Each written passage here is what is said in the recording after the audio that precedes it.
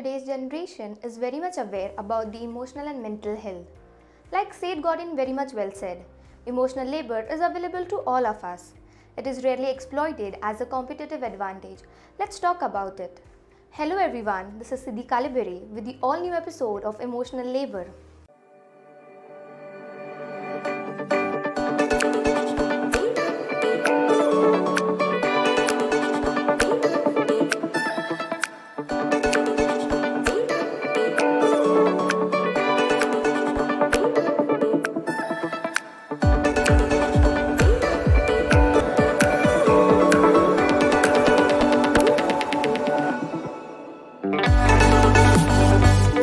What exactly is emotional labor? So, emotional labor means many things to many people. But to simplify it, it refers when someone feels the need to suppress their own emotions. It is a very work-specific role that involves managing emotions during interaction to show professional goals. So, as we can see that emotional labor consists of two words. First, emotional. That means emotions and feelings are involved, and other word labor, which means that there are some efforts involved. Arlie Hochschild created this term in 1983 to describe the things that service workers do that goes beyond physical or mental duties. But to simplify it, it refers when someone feels the need to suppress their own emotions. Now, this shows that we cannot take into account only physical labor, but also emotional mental health. Though it is invisible, it is a skill that is required in the workplace, and due its such a nature often reflects on non-work life. This brings us to the question, why discussing about emotional labor is important? Significance of emotional labor. There has been a shift the way the world thinks today and at the present. Feelings and mental health is openly spoken about. Now, one reason for this major shift is that recently how one interacts with the customers, suppliers, etc. has become important in service sector. Also, in lot of areas of work and marketing, more than the actual business, the emotional element has become more important. Now, since we know what it is and it's important, let's go a bit in depth. Deep acting, where a person works to place his or her private emotional state into one that is in line what it is socially acceptable for a given situation.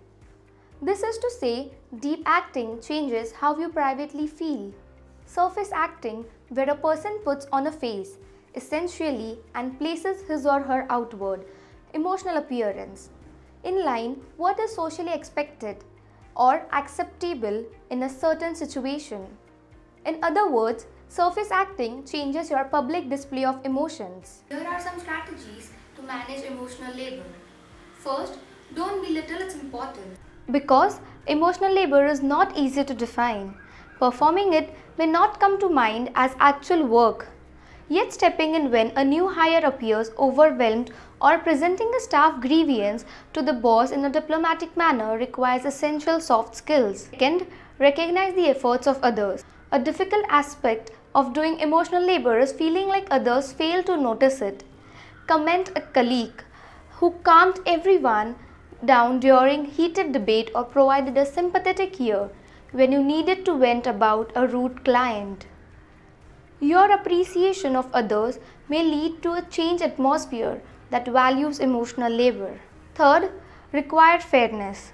Thank your manager for his faith in your abilities and then ask for less on your plate in exchange because such conversations require extra care and time. Communication is the key, so unless you don't put your feelings and needs and wants in words, you won't be able to get it through. Fourth, resist bottling up feelings. Bottling up your frustration can take a physical and mental toll. This might mean going for a walk to calm down after handling a customer's nastiness or learning how to give constructive criticism to a co-worker instead of trying to bite your tongue. To get a better understanding of emotional labor, here are some questions to ask yourself and perhaps to explore with your team. What are the emotional labor requirements of your job?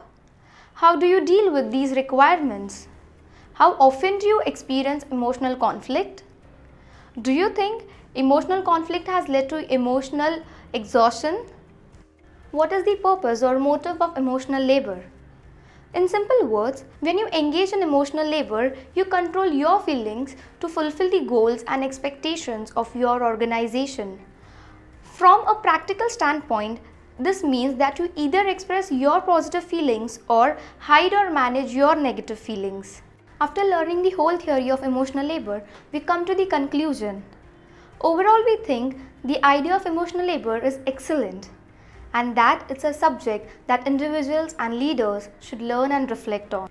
In conclusion, one thing we have realized that it is very important to spread awareness about it to everyone who is affected by it. Thank you for watching our video.